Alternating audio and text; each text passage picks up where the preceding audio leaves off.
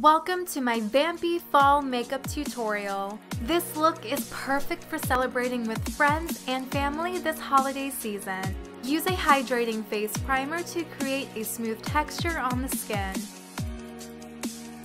Then hide any problem areas with a concealer and brush.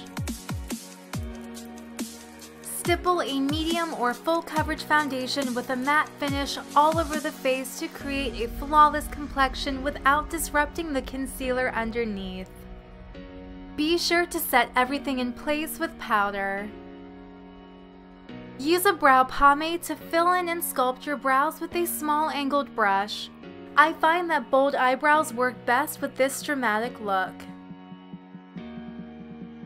Apply an eyeshadow primer all over the lid and blend it out using your ring finger. Then apply a taupe eyeshadow with a warm undertone to your crease and down your lower lash line with an all-over shadow brush. Be sure to blend it out. With the same brush, apply a dark brown eyeshadow to the outer corner, blending this color into the crease and slightly onto the lid. Then with a smaller brush, apply the dark brown eyeshadow as close as you can to your bottom lash line. With a large shader brush, pack on a garnet eyeshadow onto the lid. Pack on a small amount of gold eyeshadow to the center of the lid. Carefully apply the gold to the inner corner. Use a felt tip or other liquid eyeliner to define your upper lash line.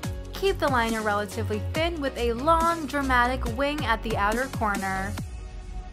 Finish off the eyes by tightlining both your upper and lower waterlines with a black eyeliner pencil, then curl your lashes and apply your favorite black mascara to your top and bottom lashes. Of course, you may apply false lashes for a more glamorous look.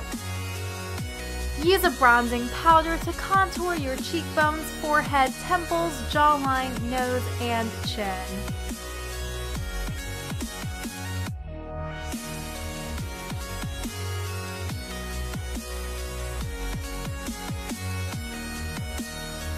Then apply a rosy pink blush to the apples of your cheeks and blend out along your cheekbones. Sweep a highlighting powder along the high points of your cheeks to add a luminous, healthy glow. Use a dark brown eyeliner pencil to outline and fill in your lips. The liner will serve as a primer for the next product and will also help to prevent any feathering. Finally, apply an opaque, berry-colored lip gloss on top. Thank you so much for watching.